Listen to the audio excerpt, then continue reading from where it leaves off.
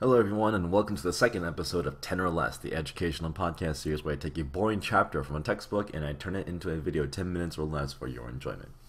Today, we'll be continuing our environmental science overview with non-renewable energy sources. Now, this information has been adapted from the G. Tyler Miller's textbook, Living in the Environment, 15th edition.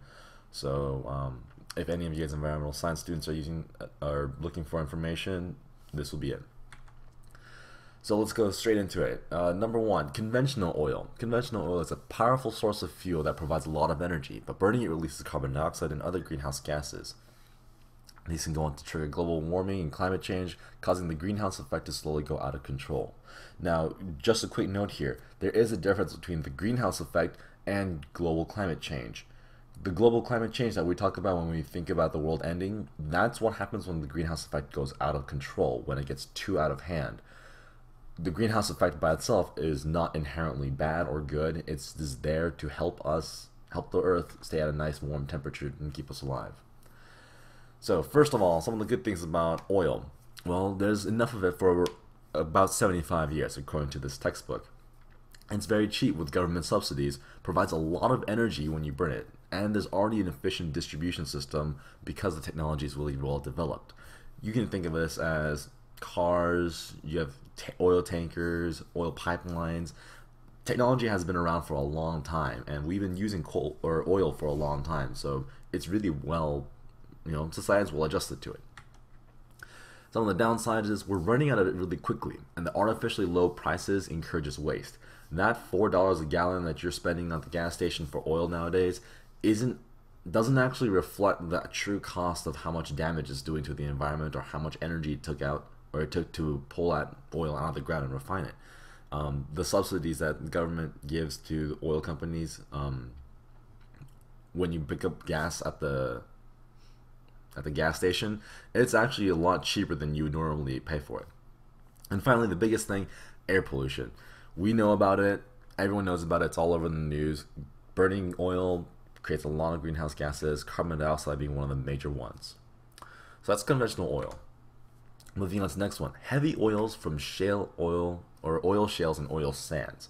Now these are thicker, more tar-like oils that can be pulled from shale or sands.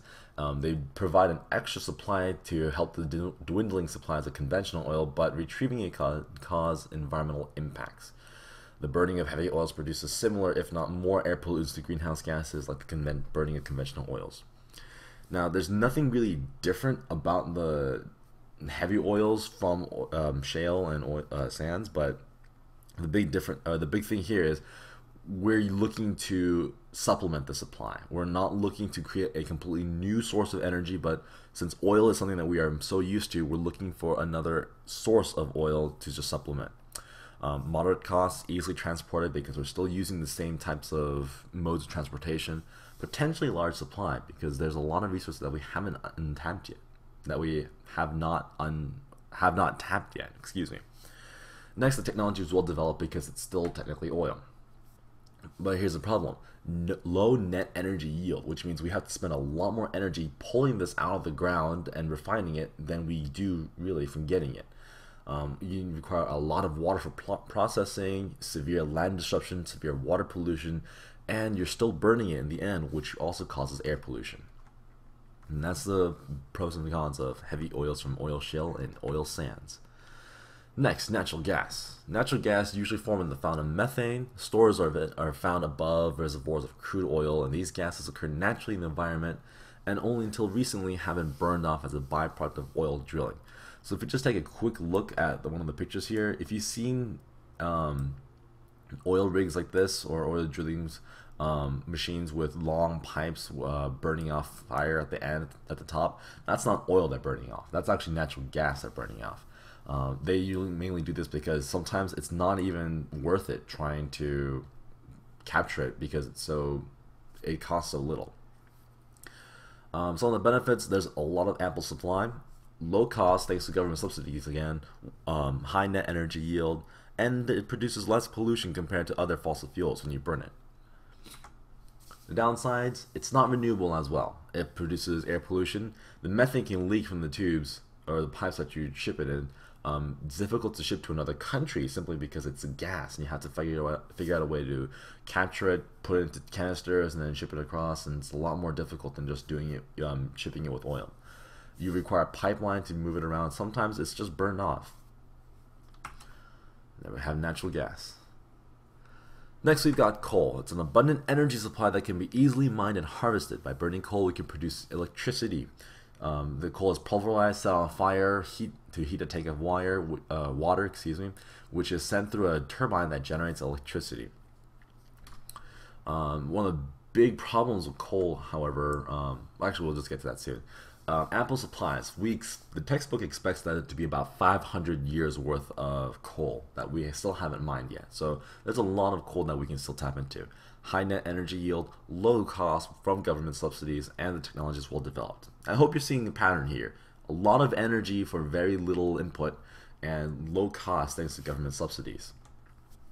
Some of the downsides are severe land disturbance. You have to break down a lot of land. You have to dig up a lot of earth in order to get to all this coal. High land use, severe threat to human health, and high CO2 emissions when burned. One of the dangerous things is when you burn coal, you're also releasing sulfur dioxide, mercury, sometimes even radioactive materials that can be found in trace amounts. But it does provide a lot of energy for us. That's coal. Next, we got conventional nuclear fuel. Uranium and plutonium isotopes undergo nuclear fission, generating incredible amounts of heat. This heat is then captured and used to boil water, creating steam that is also used to turn turbines and generate electricity. One thing you'll see is turbines are a very common tool used in order to convert one form of energy into electricity. So you'll see it a lot. The positives of that: large fuel supply, very little environmental impact without accidents, moderate land use, and low risk of accidents with current technology. We've gotten pretty good at preventing such catastrophes from happening.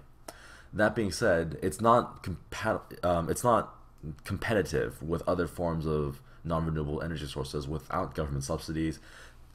It's actually got a low net energy yield despite how much energy it does produce.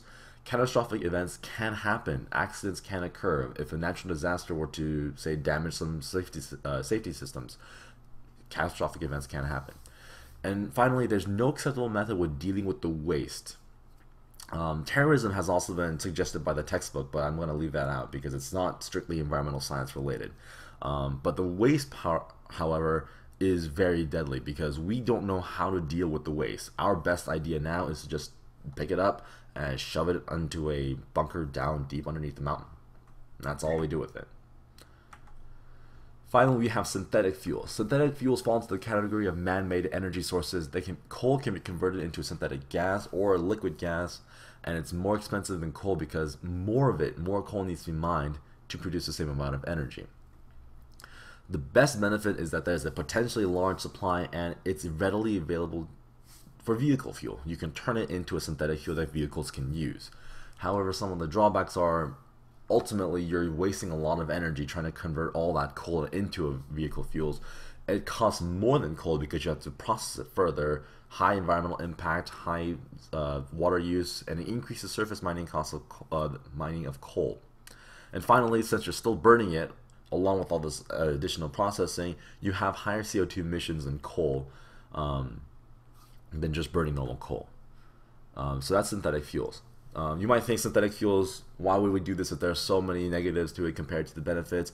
Well, with conventional oil running out, we don't have an easily accessible method of turning non-renewable energy into fuels, which is why synthetic fuels is suggested as one of the things that we could do to help alleviate the fact that we're running out of conventional oil. Anyways, that has been a quick overview of the non-renewable energy sources. I hope you guys enjoyed what you guys learned from here, and hope you guys took good notes, something. Yeah, anyways, thanks for watching.